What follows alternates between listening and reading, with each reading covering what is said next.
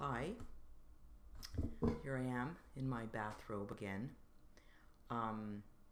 For those of you who haven't seen any of the bathrobe videos, they're where I sit in a bathrobe and read you a poem, imagining that you might also maybe want to be in your bathrobe, because so many of us live the day this way, working, and it's an opportunity to write in a less stressed way.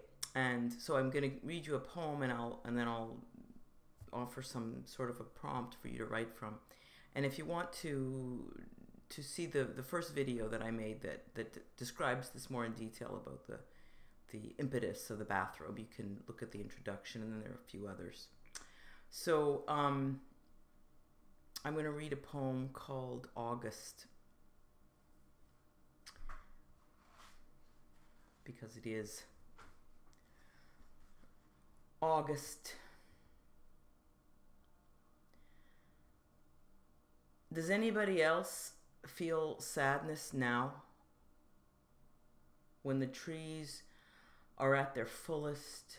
The midpoint of August has already passed, prematurely and way too colorful.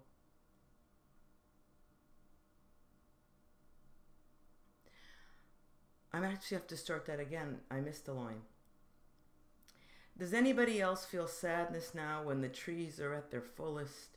The midpoint of August has already passed, and the circulars advertising pencils and notebooks have begun to drop like leaves, prematurely and way too colorful.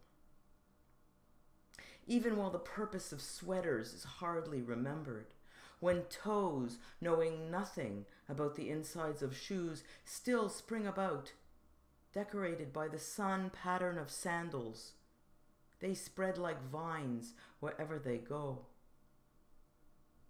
Landing here as if from another planet, all you can see is the peak harvest, cornfields and plums, peaches rolling out of baskets, the rich land rivering its own juice, and everything on offer.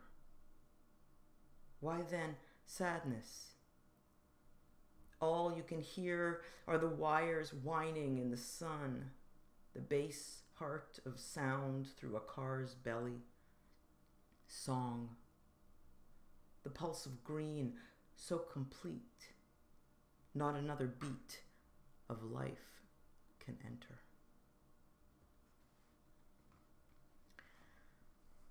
So I read this one because that line of right at the top, does anybody else feel sadness now? I just want to burst into tears. I don't know if it's August or what, but does anybody else feel sadness now? There's a possible prompt, or if that doesn't work for you, maybe what's August for you? Maybe it's relief, cooler nights, your therapist is away, peaches. Write something. It doesn't matter.